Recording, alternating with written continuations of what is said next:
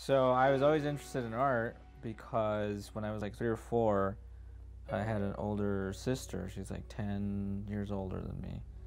And she took a drawing class in middle school. And I was like, what are you doing? She was like, drawing. I was like, that looks cool. I want to draw too. And so I would draw next to her, and she kind of was the person that got it started. And then when I was in the 6th grade, my oldest sister was in college, and she had taken an art history course. And she couldn't sell her book back. So she's like, hey, you like art? Here you go. And this thing was amazing. Like opened up this whole world that I didn't even know it existed. Then I graduated high school, and then I went to school at Boise State. What I wanted was somebody to give me instruction on, this is how you draw. This is how you draw a foot. This is how you draw a hand. This is how you draw a head. It was a kind of school that, a lot of the instructors were coming out of like the beatnik way of instruction, which was basically no instruction. Later, I would appreciate it because I realized what it didn't do for my technical skill. It did a lot for trying to foster creativity. I wanted to go to a school that would be able to fill in the gaps, these education gaps. I got accepted to the New York Academy of Art. I would say after the first year, I really saw a huge, significant jump in my technical abilities. So I was pretty happy about that. What I was really interested in were 3 basic things: the human figure, landscape, and still life. The landscape took a back seat, and I was polishing my ability to draw the human figure. Once I got proficient enough, I wanted to combine the 2.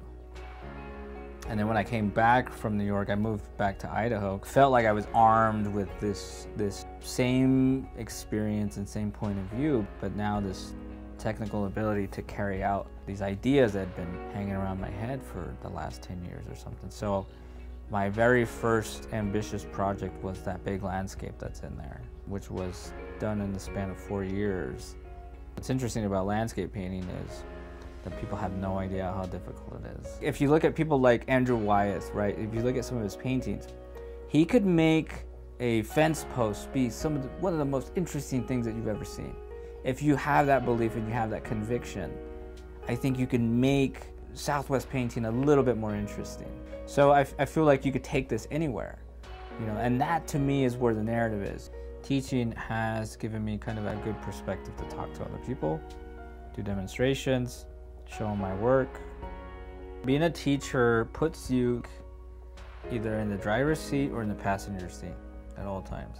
So sometimes the student is the driver and you're trying to help them navigate. And it's really cool because you get to hear their ambitions and where they want to take something. And if you're a good teacher, you pay attention and you wait until it's the right time for you to interject. If you're not a good teacher and you have an agenda, then you're constantly trying to drive them, So it's kind of a tricky thing. When you're the driver, say I'm doing the demonstration, you also have to be cautious not to take it too far to the point where you're sort of inferring that they should paint like you or draw like you. So it's a good way to check yourself and keep enough interest, do enough activity where you're actually doing some painting, helping people. I don't know, it's cool. It's a very give and take kind of relationship. So.